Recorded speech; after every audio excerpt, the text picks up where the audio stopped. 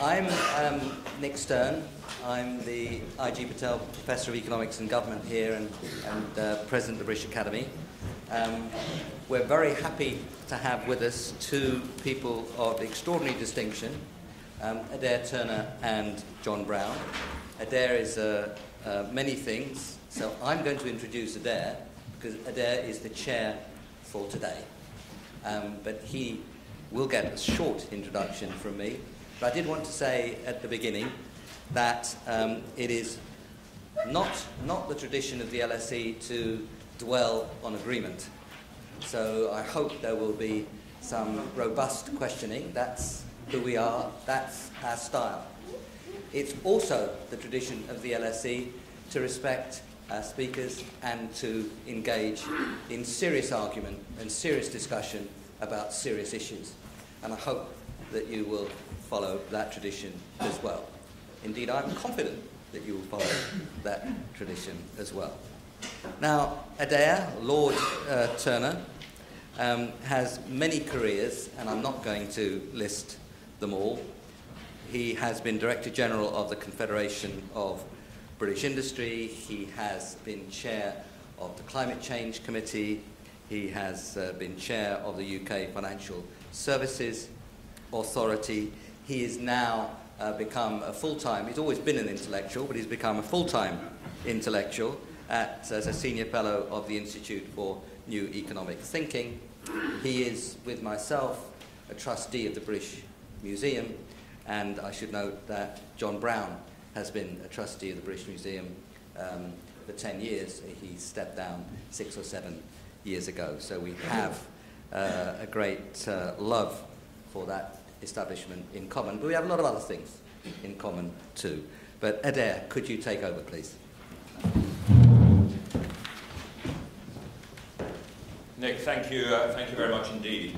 It really is a great pleasure to introduce Lord Browne, John Browne, to give this lecture this evening. I think he is a brilliantly placed to talk about the subject of the challenge of climate change in a period of, as he would argue, fossil fuel abundance. And that abundance actually creates its own challenges rather than necessarily being at all a useful set of developments. John is brilliantly well qualified to talk to this issue. He clearly has a huge experience in the energy industry. He had a long-term career at British Petroleum, ending as Group Chief Executive all the way from 1998 to 2007. He's now heavily involved in private equity business in a company called Riverstone Holdings, which has large investments in the energy industry, and he has a whole series of other activities as well as the UK government's lead non-executive board member, chairman of the trustees of the Tate Gallery, and also a crossbench member of the House of Lords. Indeed, you have in front of you 3 crossbench members of the House of Lords, and I don't know what the collective phrase for 3 crossbench members is, but some category of triplet. But John's old men, I think.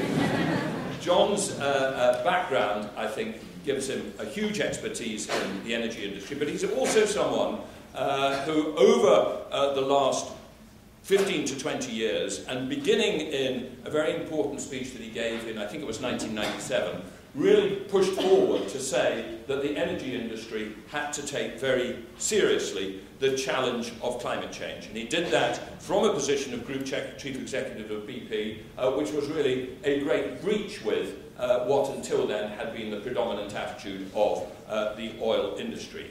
It's an area that he has been fascinated with and put a lot of thought into ever since. And as I say, I think he is brilliantly qualified to deal with this fascinating and extremely important issue. So, John, let me hand over to you.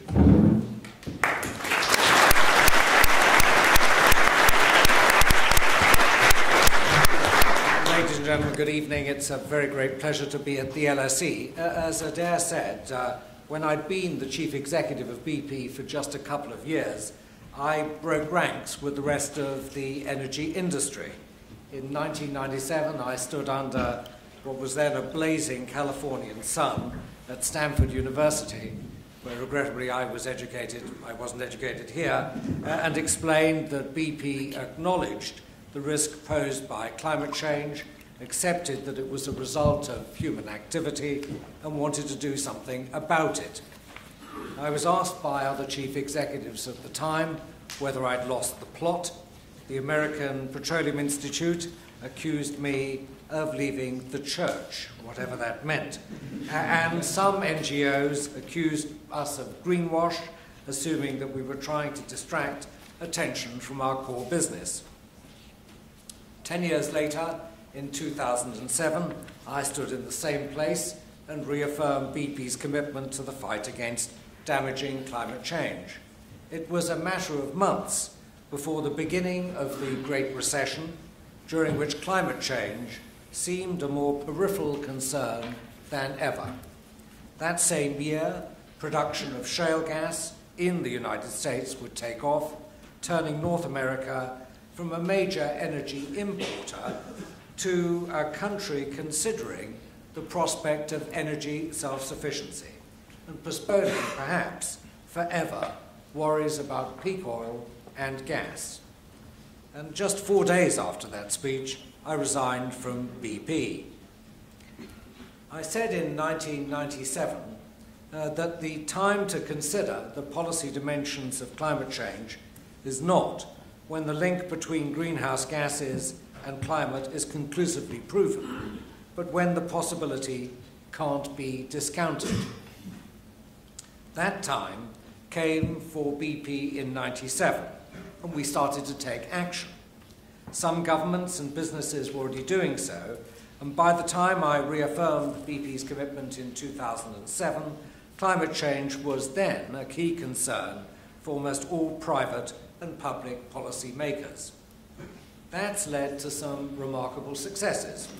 When it comes to the science, the level of uncertainty about mankind's influence on the climate is decreasing. Climate science will always be a science, a study of probabilities, characterized by the scientist Stephen Schneider as a system science, not a test tube science. But where the IPCC once talked about merely a discernible human influence on the climate, it now has enough evidence to identify clear human influences as the dominant cause of recent warming. As our understanding of man-made climate change has improved, so have the low-carbon technologies which could provide solutions. Biomass is now a practical alternative to coal. The cost of wind and solar technologies has fallen dramatically, and the energy intensity of the world's GDP has continued to fall by an average of 1% a year for the past 2 decades. So these improvements in science and technology have delivered measurable results. Global renewable energy capacity almost doubled over the 12 years that I was chief executive of BP, but it's more than doubled in the 6 years since I left. The growth in carbon dioxide emissions is slowing, and the emissions in OECD countries are falling. So our response to climate change has delivered some real successes. But those successes should not breed complacency. Global emissions are still rising, and the concerns about the cost of decarbonisation are growing. Any problem of risk management requires us continuously to update our responses in the light of new information about what works and what doesn't work. We now have at least 2 decades of experience on which to draw, and I think the time is right to re-examine, reassess, and rejuvenate our attempts at tackling the existentially important question of climate change. And I think that means doing 4 things. First, we need targets and commitment mechanisms which provide stable and credible incentives for action. Second, we need to find a new balance in the way we support the development of low-carbon technologies and energies. Third, we must devote more time and resources to the study of human behaviour, a mechanism for change which remains hugely underexplored. And fourth, we need to pay greater attention to the public's perception and understanding of the energy mix. Those four opportunities for change should be reflected in a modern set of energy and climate policies. So let me begin with the need for clear and credible carbon reduction targets. Whether in business or public policy, it's the job of a leader to set the direction of travel. Targets are a critical part of that because they provide a goal and a benchmark against which to measure progress. The world doesn't lack emissions reduction targets. The Kyoto Protocol, for example, gave countries individual targets and set up annual negotiations to renew them. The USA and the EU have set their own targets, and even China is aiming for ambitious reductions in energy intensity. But to be effective, targets have to be taken seriously by voters, by consumers, but most importantly, by the businesses which will invest in the solutions. That investment will only come from confidence, certainty, and objectives which provide clear mechanisms to increase shareholder value. Over the past 2 decades, the world has not always provided that sort of environment, and so we're not making full use of the enormous power and resources that businesses have to implement change. Take the annual meetings of the UNFCCC, the United Nations Framework on Conventions on Climate Change. This year's meeting gave unprecedented prominence to the role that business can play. And the UK's Climate Change Minister, Greg Barker, rightly stressed that decarbonisation will only happen with the support of business. But annual negotiations continue to seek consensus among almost 200 parties, and the incentives to adhere to targets are weak. With that in mind, the UNFCCC is unlikely to provide the stable and credible framework which businesses need to act. Credibility also goes hand in hand with stability at the national level. If governments develop a track record of instability by changing the rules of the game, this will be reflected in the risk that businesses face and the cost of capital for low-carbon investors, making decarbonisation more expensive and less complete. And I've seen the effects of instability firsthand. My private equity firm is an investor in solar power company in Spain, where the government has behaved recklessly by imposing retroactive tariff cuts and failing to adhere to the International Energy Charter, doing great damage to its reputation amongst investors. Credibility also comes from consistency. Decarbonisation targets are questioned when it's clear that incentives exist both to remove carbon from the energy system, but also to produce and consume it. In 2011, the UK spent over £4 billion supporting the production and consumption of oil and gas, more than is spent to support renewable energy.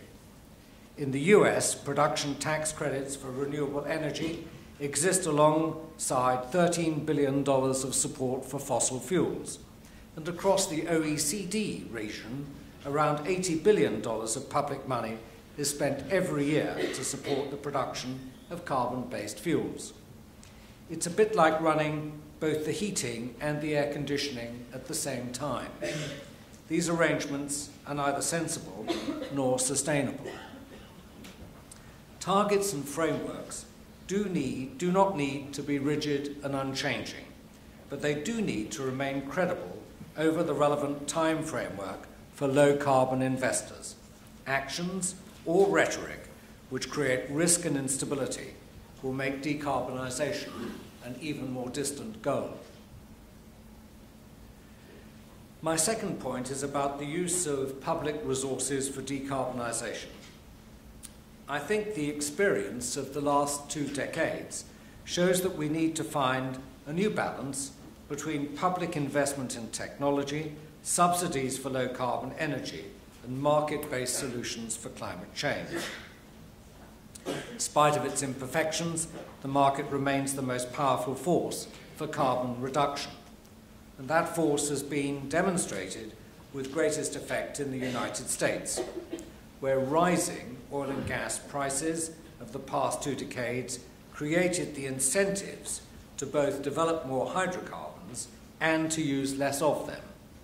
That eventually led to the commercialization of vast reserves of unconventional oil and gas, and it contributed to huge improvements in energy efficiency, particularly in the transportation sector.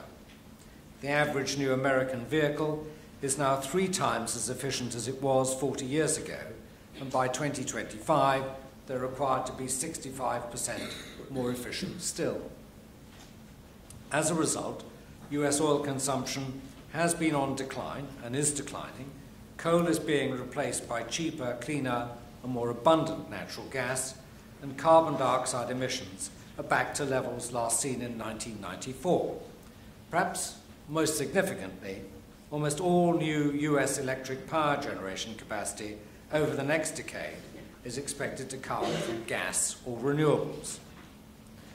Now, those developments were driven by market forces, but they were also supported by government regulation and investment.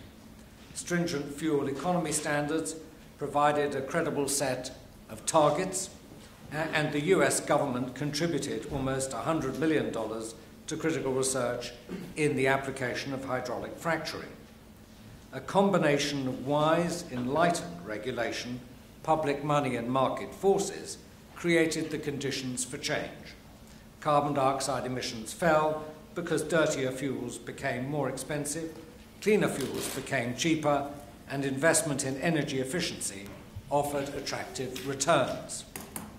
In contrast, carbon dioxide emissions in Europe are rising because the EU emissions trading scheme hasn't provided the right market signals for widespread decarbonisation, and because the dirtiest fuels are the cheapest. In the UK, for example, coal is around 70% cheaper than gas on an energy equivalent basis. As a result, the portion of our electricity generated from coal is now the highest since 1996, while the portion generated from gas is at its lowest since the same year. A fully functioning global carbon market must remain the long-term goal. It would ensure that the true environmental cost of every fuel is reflected in its price in all markets, so that no country dents its competitive advantage.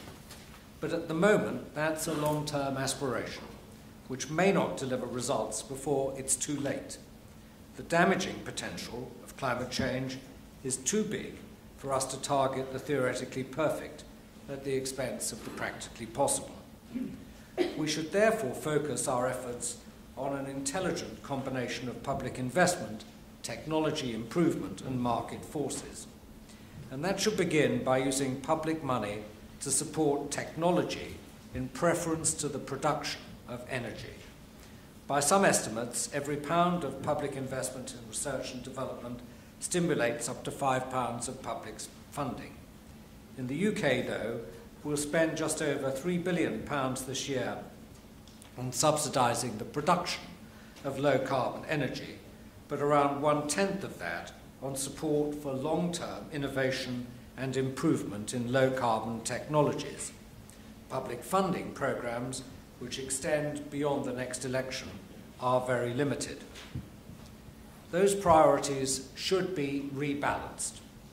Subsidies which support the output of renewable technologies should continue to play a role, but without careful design, they run the risk of prolonging inefficiencies, removing the incentive for technological progress, and diverting resources from more productive ends.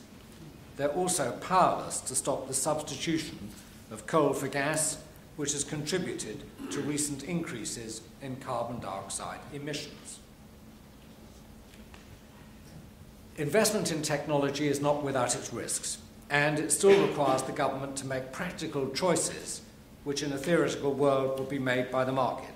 But investment in technology represents an investment in the economy's productive capacity, an investment which encourages low-carbon technologies to compete without public support in the future. I'm the co-head of a £4.5 billion private equity renewable energy fund, the largest in the world. And I've seen firsthand the power of technological improvement and the successes and failures of different renewable energy technologies. One of the most remarkable successes has indeed come from solar power. The cost of solar modules has fallen by 80% over the past 5 years, contributing a 60% fall in the cost of electricity that are produced by them. And that's becoming competitive without subsidies. Solar panels require little upfront capital expenditure before they start to produce electricity, and they're well suited for distributed electric power generation. Public support should go to a wide range of low-carbon technologies, including measures aimed at adaptation and geoengineering. But an approach focused on low-carbon technologies with proven potential could achieve something really remarkable. For example, and just as an example, a global grand challenge aimed at stimulating research into solar generation and electric storage technologies combined with investment in infrastructure could transform our journey to a low-carbon future. Developments in energy supply must be matched by developments in demand. And that's going to require a new focus on the understanding of human behavior, my third point this evening. At BP, we identified a huge desire amongst our staff to tackle the problem of the climate, and that became the driving force behind many changes that were made. Those who worked there had lives not just within the company, but also as citizens and parents, and many of them were scientists and engineers, including some of the best, in my view, in the world. They read the evidence and they were asked why, and they asked why, as a company, we were trying to ignore that evidence. In my experience, the only way to reduce carbon dioxide emissions is to win the rational commercial argument, and then to focus on the deeper motivations behind people's actions. Of course, actions have to make commercial sense, but leaders also need to bring people with them. By 2001 in BP, we'd reduced our carbon dioxide emissions by 10% below their 1990 level, not just because they saved money, but because it was something our people were proud to do. An understanding of human behavior was critical in the transformation of BP, and it should now play a key role in modern public policy response to climate change. Over 2 centuries ago, as many people know, Stanley Jevons identified the implications of human behavior for the energy industry. He argued that efficiency went hand in hand with growing consumption, as we enthusiastically consume more for our money. By the same token, humans have a habit of rewarding their success at conservation with greater consumption. The installation of more efficient light bulbs, for example, might be met with the reward of a second refrigerator in the garage, or an extra degree on the thermostat. Studies of human behavior tell us that really smart technology needs to be able to override our consuming instincts. It's well known that humans are not willing to make economically rational investments if they involve immediate costs or debt, followed by long-term and uncertain gains. If policies like the Green Deal are to be successful, we need to go beyond arguments based on probability and possibility alone. A truly radical policy would award financial benefits to consumers who take any sort of action to reduce their carbon dioxide emissions. That might put a greater strain on public finances, and it would disproportionately reward those who have the money to invest, but it would be the most direct way of stimulating changes in the way we consume energy. The behavior of the irrational consumer has moved up the agenda, and that is gradually leading to more intelligent approaches. Utility companies, for example, are beginning to realize that peer pressure can be just as a powerful force for change as price or technology. More government policies are now designed to exploit human behavior, and that approach should now be extended to energy and climate policies. But our understanding of this behavior is actually in its infancy, and its transformative potential remains largely untapped. And that's why I'm certainly going to support opportunities for research through my own foundation to see how we can sponsor some research and research fellows in this field. With greater support and attention, I'm optimistic that the study of behavioral economics and psychology could make a real difference to carbon dioxide emissions and bring huge benefits at next to no cost. Human behavior also plays a key part in the final point I want to make this evening. It's not related to energy supply, demand, or investment, but to public perception and understanding of the energy mix. Education, communication, and credible persuasion must all play critical roles in the new energy and climate policies. Take nuclear power, for example. In spite of the accidents which loom large in our collective memory, it is a fact that the safest form of energy, with fewer direct fatalities than any other energy source, is nuclear. In the developing world, coal has been around 12 times as deadly per unit of energy produced, a figure which rises dramatically if we look at China alone. Gas has been twice as deadly, oil almost 20 times as deadly, and perhaps rather surprisingly, hydroelectric power is more than 200 times as deadly as nuclear power. Even deaths caused over the long term from accidental radiation are estimated to be far fewer than those caused by the side effects of fossil fuels. But in spite of that evidence, nuclear power conjures widespread fear and dread. And despite, or perhaps because, it is the safest, nuclear power is now one of the most expensive forms of energy, and its future looks bleak. That sort of misunderstanding extends across the energy mix. The IEA recently noted that to prevent damaging levels of global warming, the world can only afford to emit another 900 gigatons of carbon dioxide between now and 2050, equivalent to 1/3 of the world's proven fossil fuel reserves. And that's proved to be a powerful slogan for some campaign groups who remind us that 2/3 of the world's fossil fuel reserves must stay in the ground. But that simple analysis fails to distinguish between different types of fossil fuel in different places. We could in fact burn all the world's proven gas reserves and spend just 40% of our carbon budget.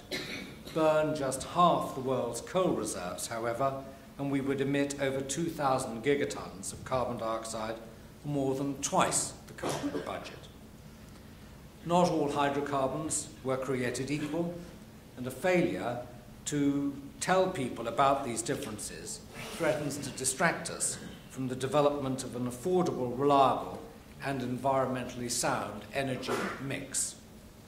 And I speak here as chairman of Quadrilla, a firm at the forefront of shale gas exploration in the UK. I expect some people think I've left the church again, or that I've re-entered a very old church. But as long as wells are designed to keep methane leakage to a minimum, the cleanest hydrocarbon is in fact natural gas, as it emits half the carbon dioxide of coal when burned efficiently to generate electricity. The safe and cost-effective development of the world's vast gas reserves, including shale gas, must therefore be a critical part of the battle against dangerous climate change, providing that gas displaces coal and that it eventually gives way to a completely decarbonised energy mix. Shale gas is already having a positive effect on the world's climate in the United States, where carbon dioxide emissions have fallen by more than 10% over the past 5 years. It clearly has the potential to do the same elsewhere, in particular in Europe, where coal consumption is rising. And most importantly, it could drastically reduce the carbon intensity of future economic growth in China and India, which could be decisive in limiting the rise in global temperatures to safe and manageable levels. But misplaced fear and dread threaten to prevent this. Fears of water contamination, for example, are a prime reason for opposition to hydraulic fracturing. But in fact, according to the US Secretary of Energy, there are no known cases of groundwater contamination as a direct result of the hydraulic fracking process.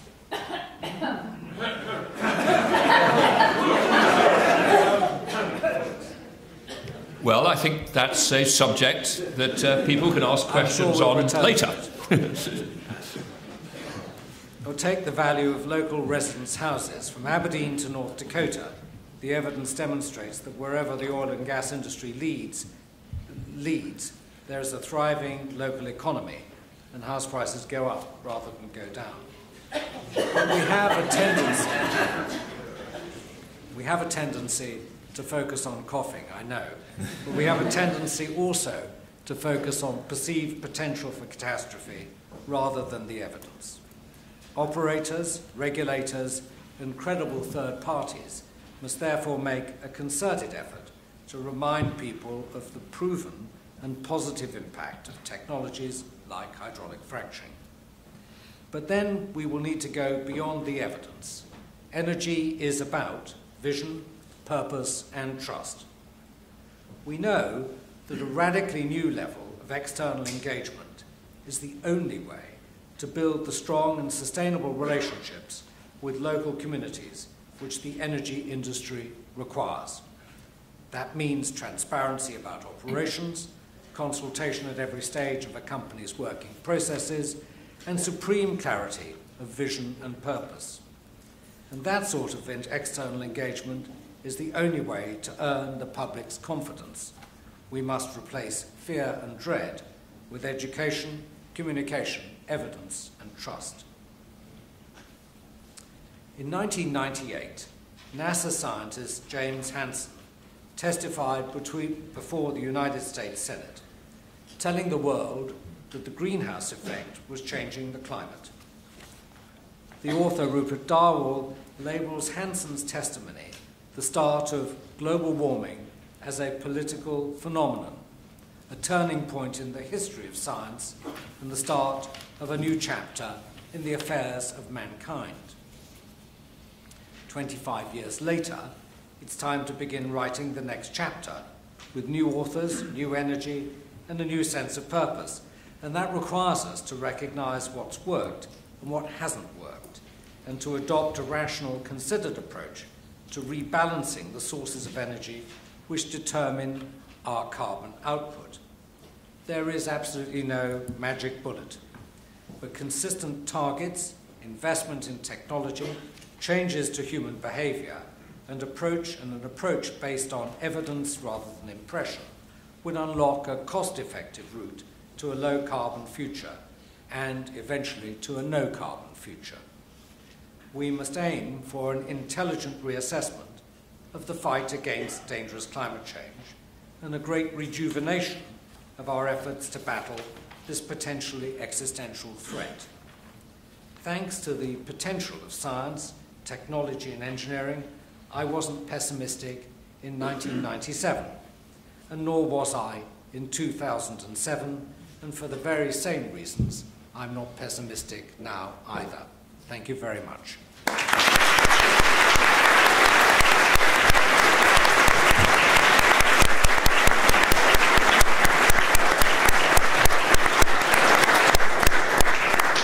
John, thank you very much for a very thoughtful and thought-provoking speech, which I think has given everybody all sorts of issues to debate. Now, the good news is we have got a full 50 minutes now, from now till 8 o'clock, to have a discussion and to ask questions. What I'm going to do in a minute is ask for questions from the floor, and I'm going to take them in groups of 3.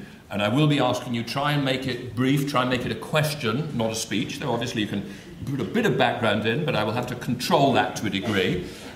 When you ask a question, can you please say who you are and if it's relevant, you know, what is your affiliation?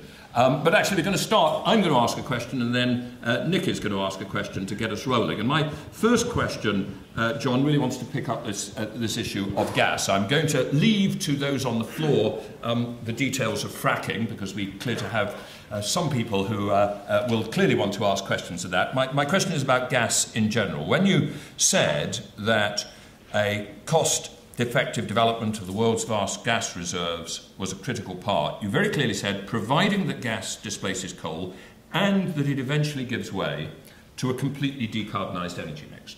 So my question is, do you have a vision of when that transition beyond gas occurs and how confident we can be that it will occur?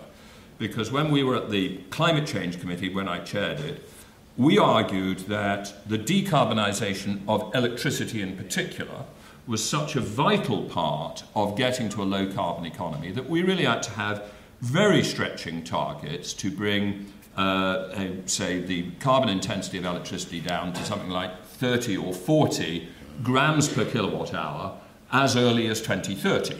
Now, if that is the case, you can't have much gas in the system, because gas is roughly 300 grams per kilowatt hour. Much better than coal at 600 grams per kilowatt hour, but still not as low as we need. And I know that the International Energy Agency has talked about an energy mix which is compatible with what we need to do on the climate, involving gas, as it were, declining beyond 2025, I believe is the figure they suggested.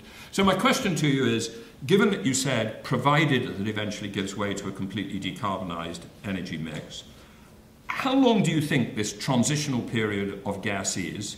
What are the policies we ensure we come out of it quickly? And are there any dangers that this very process of investing in gas creates some capacity which, once it's there, we'll then feel we have to run for longer than makes sense to the climate? How do you get that transition beyond gas? So I think, since I've been in you and I have been in the forecasting business, as Nick has, for a very long time, I think the one thing we know for sure is that all the forecasts are always wrong, in particular in this area. And the reason for it is the system is simply too complex. We don't understand what happens to the world economy, let alone a sub-part of it, which is the energy economy. So I think, first of all, we must retain options. I think it's very important. And secondly, the UK is not the only place. I think to displace coal widely in the world would, of course, mean China in particular, as well as India. And I think that will make very big differences indeed. But I do think that I can't tell when the transition will take place, but what I can say is that without gas as part of that transition, it won't take place at all. So we need some gas the whole time, and we need to commit to it. Not all of it will disappear at once. Some of it will disappear. We need to understand how to phase it out very carefully. And it will be different in each country. Nick? John, could I add my thanks to those of Adair for a very thoughtful lecture. And I also wanted to add a welcome from the Grantham Institute on Climate Change and the Environment, which, as you know, has been a part of the organisation of this. And your research areas, or your areas to think about, the 4 areas you described, are very much part of the research story of Grantham. So what I wanted to do was to pick just one of those, because obviously there are too many to get into just one question. But on what Adair just said, I know that some of us tried very hard to get the emissions per unit of kilowatt hour amendment into the energy bill. We just failed, but we did succeed in the House of Lords in putting a limit on emissions per unit of output or kilowatt hour from a generation source, which would essentially eliminate coal from the mix, or unabated coal from the mix, by 2030. And that was the Teverson Amendment, which did pass in the House of Lords. We're in danger of ping-pong with the Commons now, but that's something that we should look out for. But here's my question. The emissions per unit of output are going down by ballpark 1%. That has to be 5% over most of this century if we're to have much chance of holding to 2 degrees with a reasonable probability. So it underlines very strongly the need to accelerate, and that has to be executed through energy efficiency, of course, which is extremely important, and you emphasize that very strongly, but also discovering lower cost ways of doing low carbon energy, low carbon electricity, but low carbon energy more generally. And I wonder if you could help us with your thoughts on how much of that you'd expect to be R&D. Now, I don't expect that to be directly quantitative, but it's the balance between the research side and the deployment side, because so much of what we learn is deployment. And one of the reasons we support things like feed-in tariffs is they get deployment out there quickly. And through that deployment process, you learn like mad. Now, that's a complementary kind of learning to the more thoughtful, lab-based, dreaming up something which is completely different. And we clearly need both. But I would be very grateful for your thoughts on, in order to get that emissions per unit of output falling at 5% a year, how do we combine the deployment story, which gives us so much learning, which can be quite expensive, with the R&D story? Well, I think it's no different in any major pursuit that affects humans. I mean, I would argue the same in medicine, where you have to do an awful lot before you deploy safely, but you will learn a lot as you deploy the technologies. And so I think the same is true here. I think it's quite remarkable that energy is probably the world's largest business, I think, and we're dealing with numbers like £300 million. I think if we were thinking about another business, let's say IT or medicine, I think we'd be talking about very much bigger numbers, very much bigger percentage contributions from the public purse, without wanting to go into the details of exactly what it is.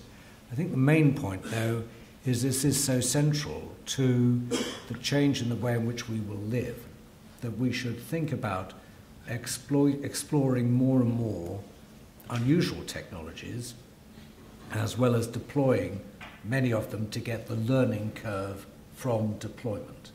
So if you take solar, for example, we're stuck with roughly the same technologies that have been around for kind of 100 years, plus or minus.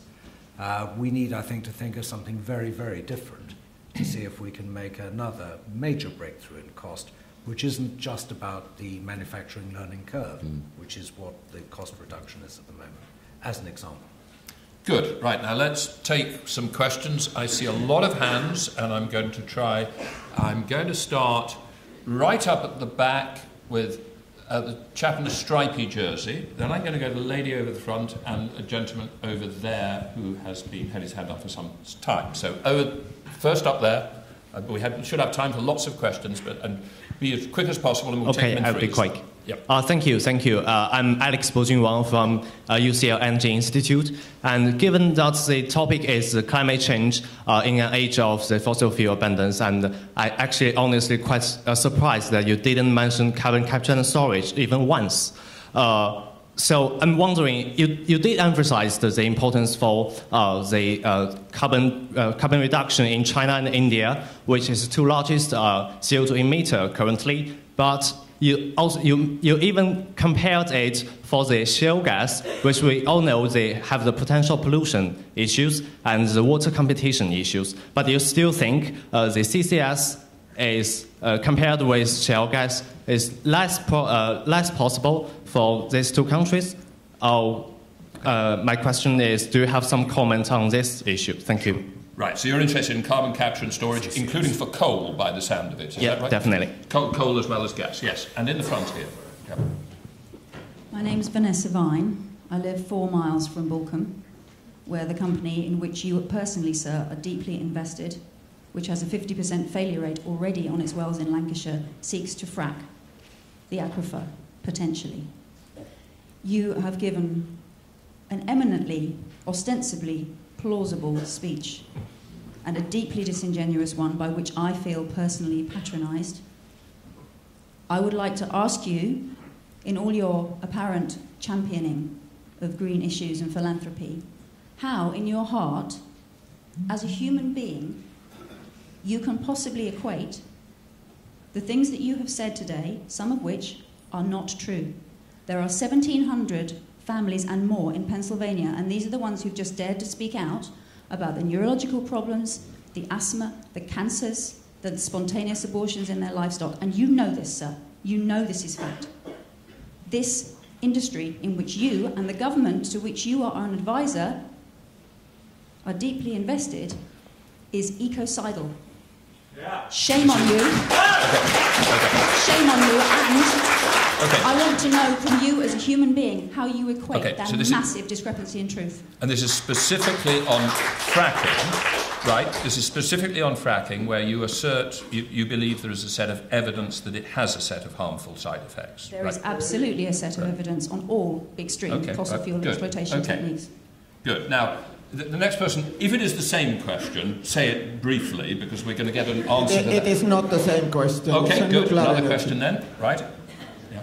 Basically, I would like to raise the point of this thing. When Germany closes down and Japan closes down nuclear power stations, Britain is building new ones on the coastline, and there's an inconsistency of policy. Somebody demolishes the power stations and another one builds them. So there is an economic waste of money involved. However, my question as a Sea Research Society president is this thing, that like ABC countries, Argentina, Chile, and Bolivia have pointed out that the Ronne and Rosse ice shelves are showing signs of destabilization. How do you address the situation of building new power stations on the British shorelines if the sea level is rising by the tsunamis, by the storm surges, or collapsing ice sheets and ice shelves in Antarctica or Greenland after the sea ice and methane in the Arctic is coming out? Can I just be clear? This is a question about the siting of nuclear power plants in Correct. the light, siting away from the sea, and in even the light of possible rising sea levels. That's right, and I would like to say that in the eve of this recent IPCC AR5 report, Indonesia just decided that they are now looking into possibility of relocating their capital size of London because they think that there is a 30 feet sea level rise by 2030. Good, okay. Good, well that's a good load of controversy to get us going. John? Can I first say, I didn't talk about CCS, I didn't talk about many other technologies, all of which have a whole variety of risks and uncertainties associated with them.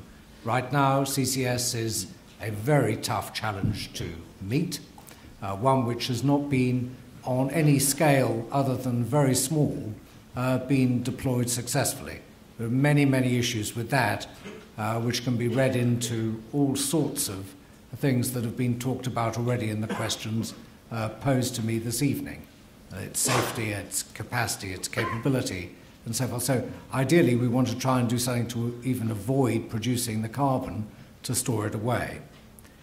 You talk about water competition for shale gas. I completely agree with you.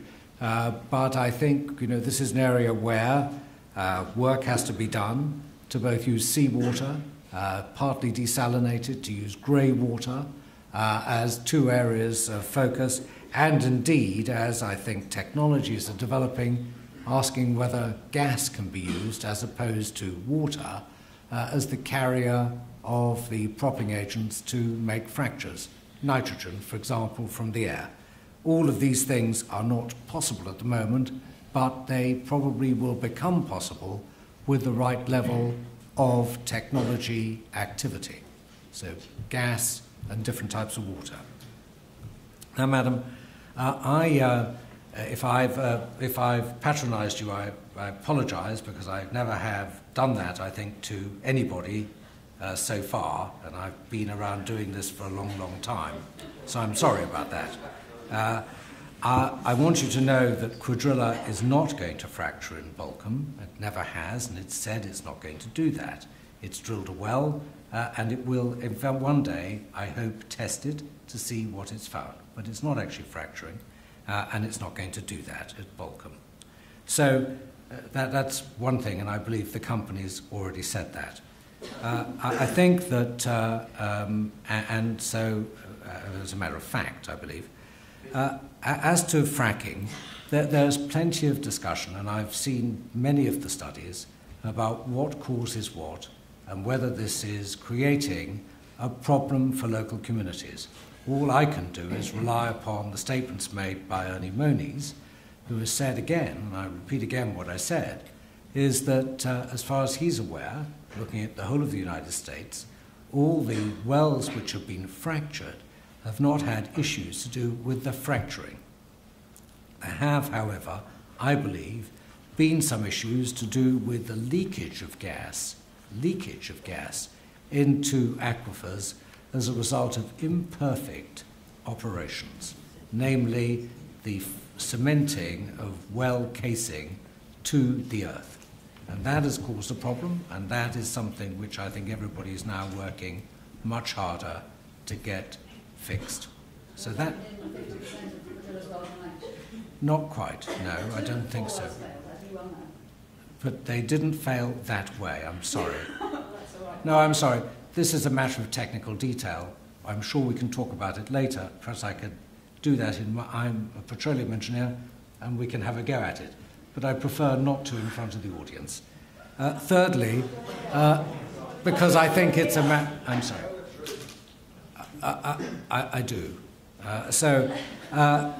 Let me pass on, if I may, with my apologies if I have patronised you. I had no intention of doing that. Thirdly, on nuclear power. I think there is a very big issue on nuclear power, and it is, of course, to do with where best to put these reactors, and that's something which has to be looked at in terms of resilient infrastructure, but also about the cost. Nuclear power has become very, very expensive indeed, and as I said in my talk, it seems to me that the more resilient it becomes, the more expensive it becomes, and therefore the less it's used. So we have a trade-off here.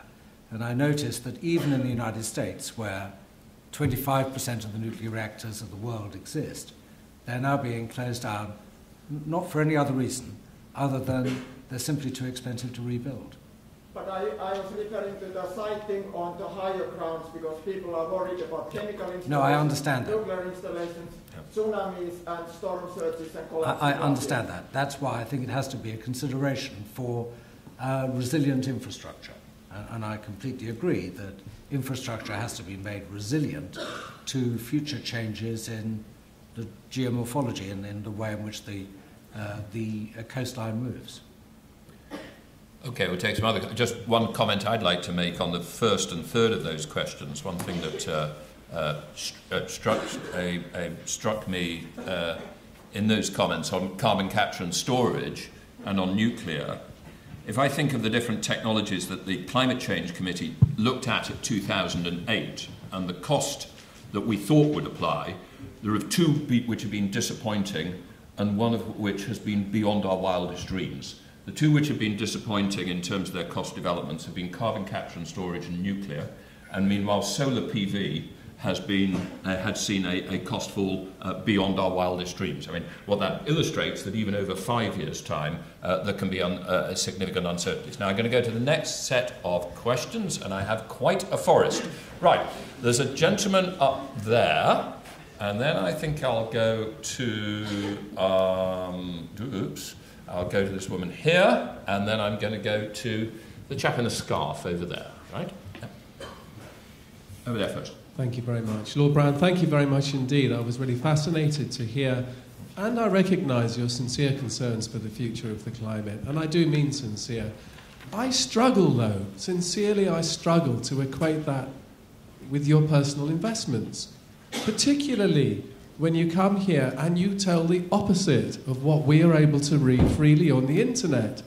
You talk about human behaviour. I'm in my 60th year. I didn't expect to be coming along tonight as a member of one of the campaign groups who's placed closely to Balcombe, Frack-Free Sussex, but I'm honoured to be able to do this. Sir, why do you tell us that there are no documented evidence of water contamination? May I quote you? 5 lines. According to one report published in 2011 in the Proceedings of the National Academy of Sciences, drinking water samples from 68 wells in the Marcellus and Utica shale plays were contaminated with excess methane. The study found that average methane concentrations in wells near active fracturing operations were 17 times higher than in wells in inactive areas. Methane concentrations varied according to proximity to the drilling sites. Subsequent tests confirmed these findings. Reference available. I want to believe you, but I can't.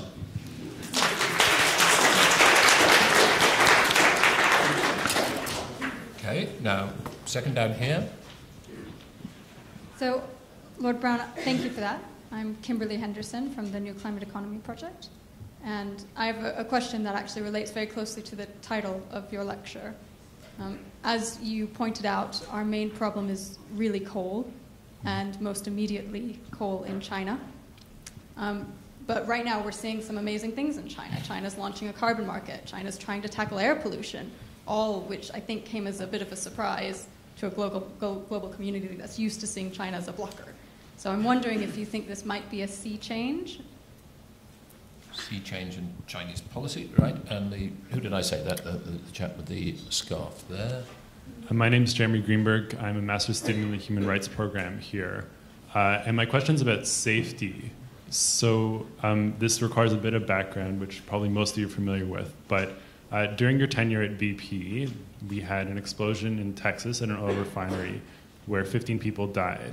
Then we have a series of oil spills in Alaska, millions of barrels of oil spilling into the Arctic. And it's been argued, I think, quite effectively that there's a direct line between your ruthless cost-cutting measures at BP and the safety failings at the Deepwater Horizon disaster, which killed 11 people, and we continue to deal with the cleanup in the Gulf of Mexico today. My question: given this record of horrendous safety failures and your apparent lack of remorse for these failings, why should we believe your assurances now that in Balcombe or in the Gulf of Mexico, where you've also reinvested recently, that things will be different this time?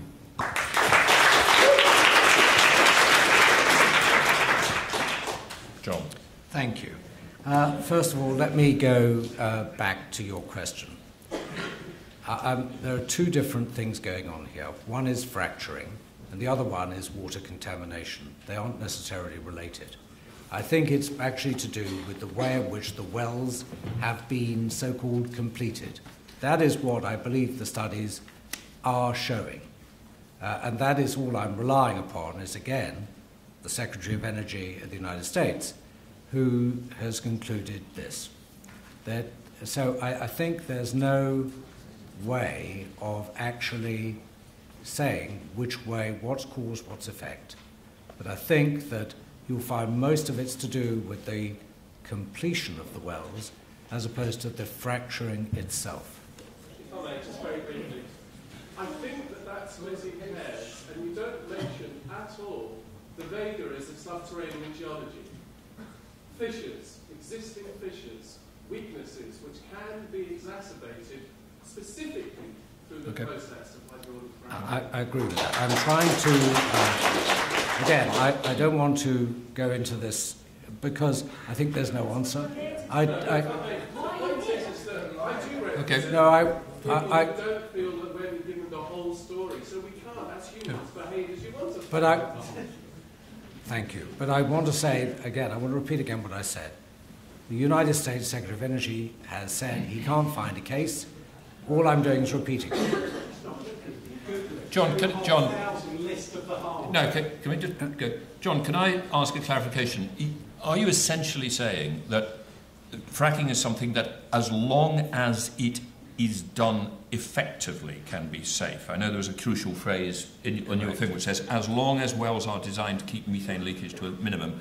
And your argument is it is possible to do that rightly, which presumably then requires that you have a regulatory regime or whatever that and make sure that everybody does do it correctly rather than... That's your basic argument. Absolutely. I mean, and that's why I think we've been behind trying to get regulations that actually do create the possible probability that this will not happen. Okay, now, come on, we're going to move on. There are other people ask questions, and other people have got a right to ask questions on some other issues. So let's move on to the next one. John? China, I agree. I mean, certainly something is happening. There's a lot to do. So there's a lot going on low-level pollution, which is very important. Energy intensity, it's been laid out in the 5-year plan. People have been trying to get it implemented. This is a second go-round. I expect they will. And they've got different sources of hydrocarbons that probably they will make work, not least shale gas. Finally, on safety. If I may, I've been in this discussion many times, and let me just say this. First of all, there is no relationship between cost-cutting and the particular incidents. It's never been proved. I don't agree with it, and that is that. Secondly, the environment minister of this country said that there's a line connected. I think none of the, I believe none of the actual investigations proved that this was the case. Secondly, I do not think, I left BP in 2007. I handed over the reins on the 1st of January 2007. I think what happened during my tenure, I stand fully accountable for. I've said that before. What happened after my tenure, I can't possibly be accountable for. But I think all I would say is I think it's very regrettable, very sad, and something that I've apologized for personally, and I think the company has, that these events took place. It's not good, I agree. Let me finally say that the operations today in the case of Quadrilla are not being conducted by BP. They're being conducted by Quadrilla, and I think none of the operating people come from BP. So we shouldn't trust BP now? No, I think that's... Oh, yes, yeah. Could I just say a word or two on China, because what happens in China is so important to the whole future of bringing down emissions. And I had a long discussion in Warsaw at the UNFCCC with those who advise and make energy policy in China. It's likely that coal in China will peak within 10 years. I think that the next target for China, rather than in terms of emissions per unit of output, is likely to be on emissions. And those two things will be a major step forward. So when I argued earlier that we were only reducing emissions per unit of output in the world as a whole by 1%, and we had to accelerate to 5% and hold it there for many decades, perhaps the best part of this century, I think the only people that I'm aware of who are seeing the scale of that challenge in a serious way is in China. Now, whether they can move fast enough, we're going to find out. They don't control the whole economy any more than we do. But I do think that amongst the nations at the moment, they are unusual in seeing the magnitude of the challenge and how fast we have to move. I mean, some of that, Nick, is I think the fact that a lot of their coal is now becoming really very expensive to both mine and move. And of course, they're deeply concerned about the local contamination. Exactly. Yeah. Right, now, I feel I ought to give it to somebody up there. There's a chap in a sort of maroon, is it a jersey or something, in the middle there. Then I'm going to go over to the lady over there, and then I'm going to go right up to the far corner. There's a chap with a beard who I can see up there. Right, okay. Hi, thank you very much, Lord Browne, for that speech. I was wondering, How large do you expect fracking to be in the UK over the next 20 or 30 years in terms of output? And given that it's, from my expectation, going to be quite small, how do you expect the world gas market prices to be affected by shale gas worldwide? Okay, and the second one?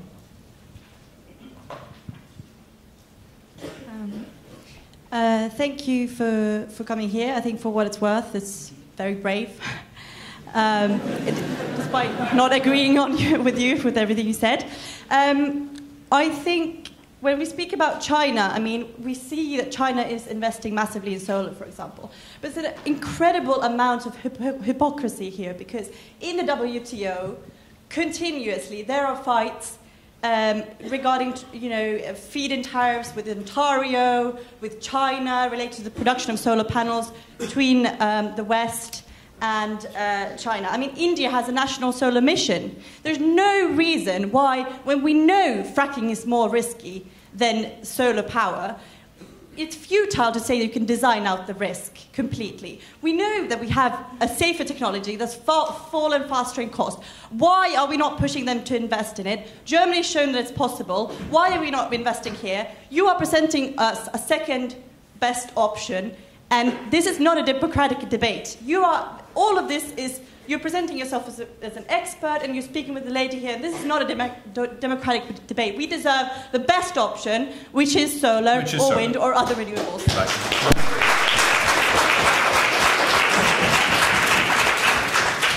The core of your argument is that solar is a better technology than gas and capable of coming down in cost faster. Yeah, that's the core of it. Yes, and a comment on the WTO conflicts and the WTO, this is on the dumping stuff in relation to China production, etc. Yeah, okay, good.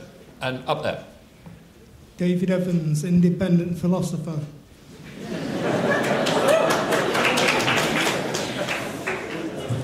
Wow. I thought all philosophers were. Yeah. You suggested that your own foundation will sponsor research into consumer psychology. That's fine, and I wish you good luck with that. One of the main problems about carbon reductions is that the great majority of people in Western culture are lacking the moral strength to do that. So I would like your research to look into that very issue, that people lack the moral strength, and how do you gain the moral strength? Whereas professional philosophers are usually talking about moral weakness and say nothing about moral strength. So can your research look into that, please? Right. Well, I think everybody's looking forward to your answer to that one, John. Over to you. Well, let me start with the first one. It's easier. I don't know what the contribution of shale gas will be to the energy mix of the UK.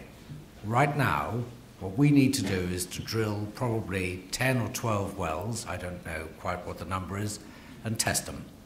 This is called research. And this research needs to be done as quickly as possible, and on that basis there'll be a much better and firm footing to say what it is. Say again? It's called blowing financial bubble. If you say so. Does it need to be done as quickly as possible, whilst the Tories are still in? No, just so that we know whether it's on or off, I think, really. Can we just let John answer the questions? I think that's that. It seems we're part of a well-connected European gas market, and I think unless it's a gigantic amount of gas, which fundamentally changes the balance between the production and demand in the United Kingdom, it's not going to have a material impact on price, I don't think. But first, I think we need to establish what's actually there and get that done. It takes effort and time to do that. Thank you for saying I'm brave. I appreciate it. Compliments are rare in a guest. I think that I would agree with you entirely that solar is a very good technology and we should use more of it. I think we should continue to improve it because we have had the luck of very large overcapacity in production. And we need, I think, now to fundamentally change the way in which the technology works. It's a very great thing. We need to make it work. Many of you may think that I'm just in the business of hydrocarbons. Actually, as I said in my speech, I run the world's largest renewable energy fund. It's very, very large indeed. And we're a very large investor in solar. The only problem is that it takes two to invest. It takes the investor and it takes the overall financial environment. Every time we try and do something in solar, someone pulls the rug from under our feet. And so we need, I think, a consensus here between business, which gets things done, and governments, which permit things to be done. So why are you not pushing for that? Because there's no way, say, a massive push for fracking is not going to take investment away from solar energy. I'm sorry, I'm actually pushing for both, because I think we need choices and mix here. We can't take, we're not yet at the stage, I think, I wish we were, where we know what the solution is for the long term. You shouldn't be a government advisor and head of quadrilla, mate. It's corrupt. You're a fucking criminal. I think, can we leave out the expletives, please? That's nothing. No, come on. This is. We're having a good, robust debate, which we can have without, expletives, etc. Let's just stick to, the debate on the facts. Just stick. Look. Excuse me, sir. Look, we want questions. This is not acceptable. There are other people who've asked. There is other people who've asked good, hard questions, quoting specific evidence, asking to get a response to that. That's the sort of debate we need, which comes back to the facts, not just, abuse. Corrupt as well. Thank you very much. Right. This is for future generations. Yes. Could you please calm down, sir? What toxic legacy do you want to leave? Have you got grandchildren? Have you got any shame? Have you got any... Look, I think... Excuse me, sir. Will you please sit down and allow us to have a free discussion according to the principles of freedom of speech, where you deal with other people with respect, even if you disagree with them? No.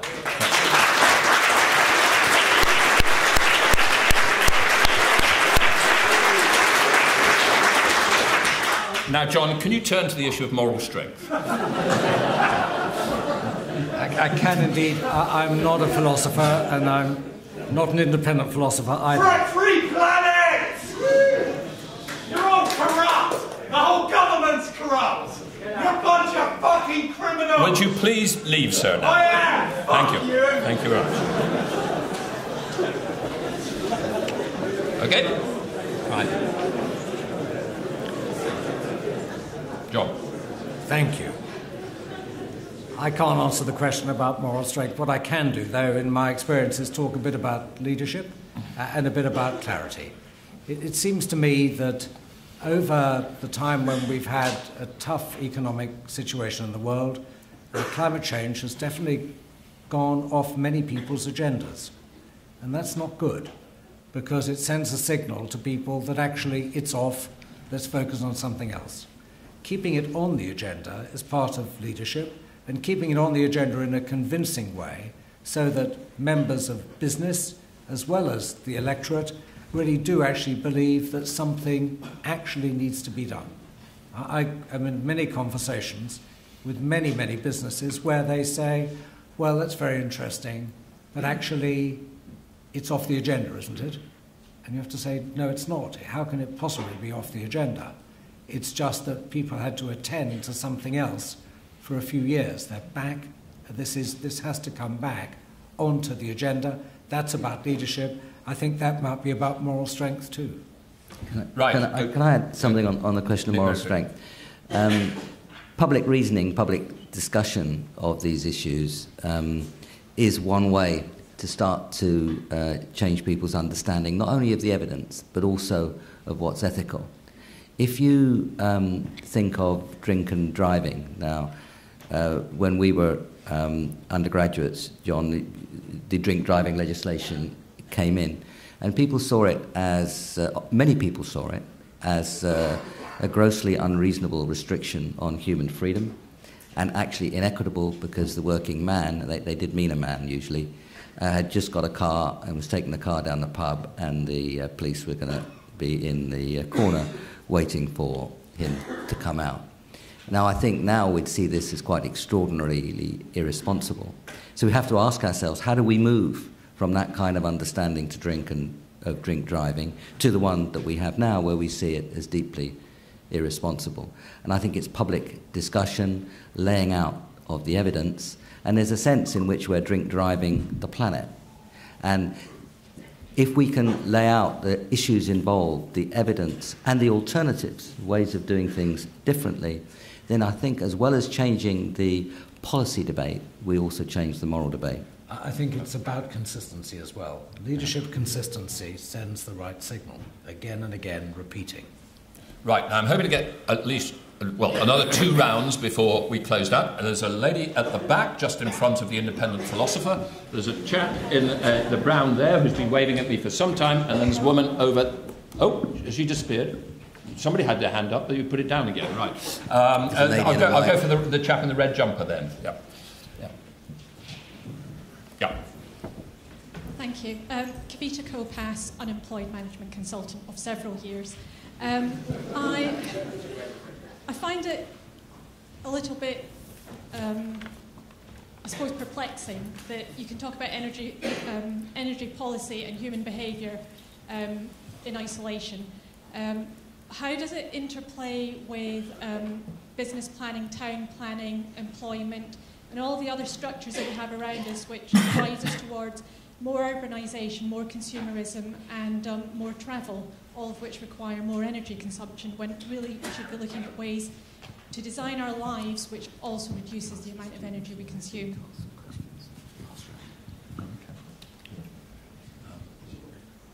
Yes, chap there.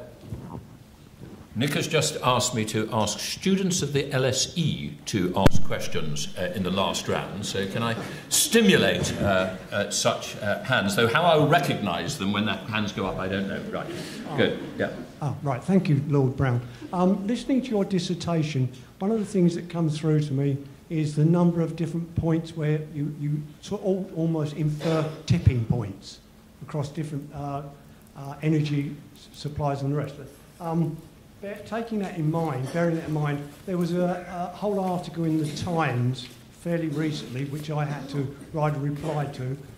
It was talking about Germany decommissioning their nuclear power stations. The article largely was making the point they must be mad, obviously taking that out of their mix of energy supplies.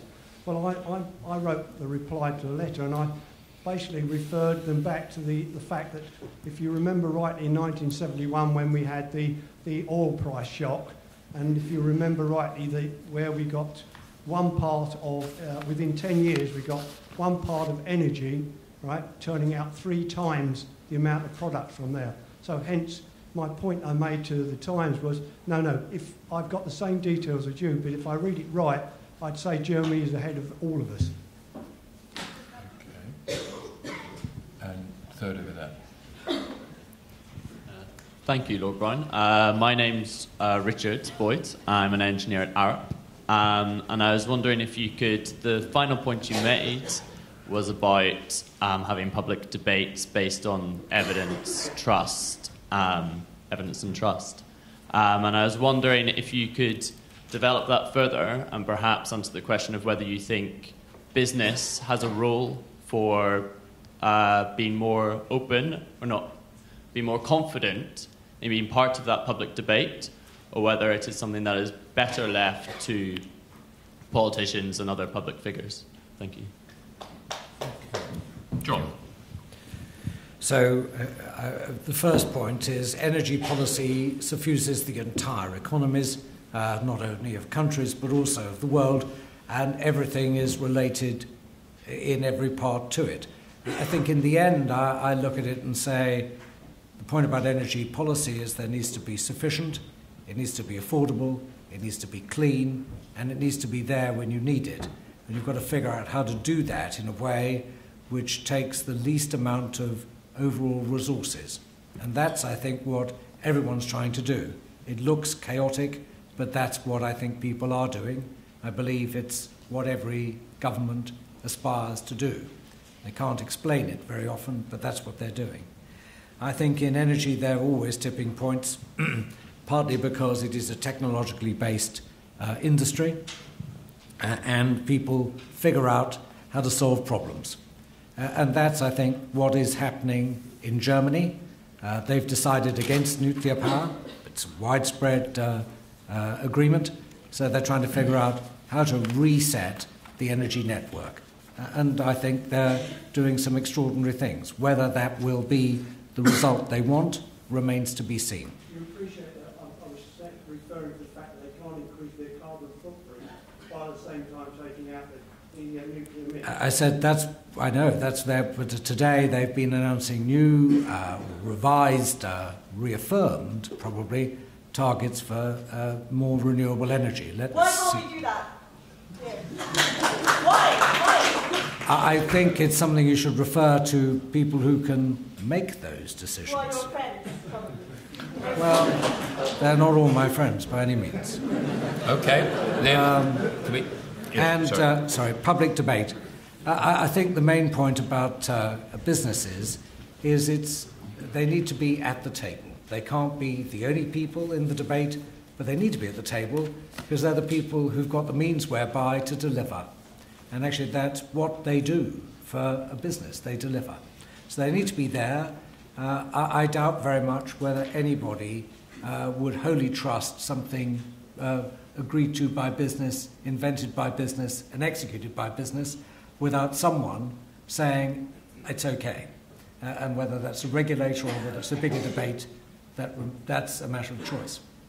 Okay, this is going to be the final round. I think I saw a lady over there in the third row, and then another woman about 4 rows later with a thing saying something on your T-shirt. But frack off. No, okay.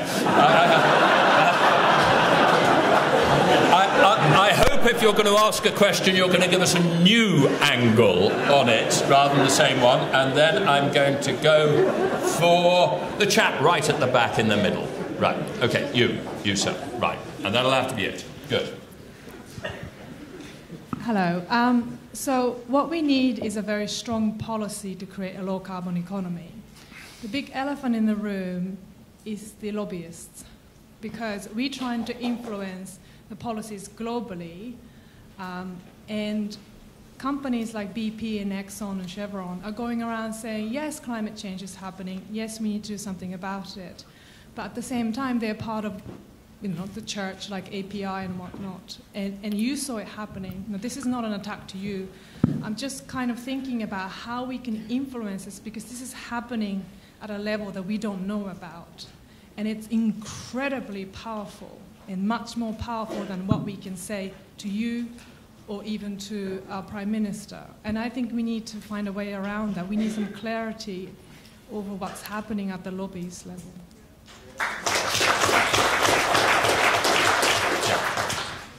Lady back there. You say there isn't anything inherently dangerous with fracking. I'd like to ask what you think about the 300 earthquakes in the last 3 years in Oklahoma, Texas and Pennsylvania. This is compared to 21 earthquakes previously in the 33 years prior to that. And I'd also like to ask you about the wastewater, which there's evidence to suggest that the wastewater injected back into wells is causing the earthquakes. So in 33 years we had 21 earthquakes. We've had 300 in the last 3 years in areas where there's fracking. Okay, good. Can I just ask, is your question on fracking? Yeah, of course it is, yeah. Well, I'd like... Sorry. I'd actually like to take, if you say it very quickly, in which case I'd like to take somebody else, because I don't want this totally... There's so many other important issues as well, but very, very quickly, sir, if it adds at all to what... To be very quickly indeed, just want to go back to a line Lord Browne said earlier on, which is, keeping climate change on the agenda is good leadership. There's many climate activists here who remember Copenhagen in 2009, and we know for a fact that lobbyists have much more power over these decisions than governments do. And I want to ask you, can you really put your hand on your heart, and governments, particularly this government, have the well-being of this planet and the well-being of this species in the forefront, or is it simply powerful people like yourselves with huge vested interests, and it's corporate-led governance, and it's nothing to do with the well-being of the people itself? Right, okay. Because those are somewhat linked, I want to take one person who promises me that it isn't a question about fracking, and it's moving us on to another issue. And I'm going to take the lady in the middle there. Yep. Yep. There. Yep. You? Yep. Can you bring this? No, in the middle, down here. Yeah, is what I said. Good. Okay. Okay, hi, I'm Alexia, student at LSE. Kind of steering away from the whole entire fracking issue. You mentioned geoengineering. Now, I'd like to hear a bit more about your thoughts on that, and whether you don't think that would be steering efforts away from decarbonisation, as you would kind of be, just kind of obscuring the whole, the whole... Okay. Geoengineering, very, very good, because it introduces a whole extra subject. Right, good. Right. John. So, we clearly need policies for low-carbon economies. There is no doubt. I think that I've been, and you may say, how can you say that? I've always been very worried about the right way of lobbying. I do not... As much as possible on a fact basis. I think it's been an extremely good discussion. John, thank you very much indeed.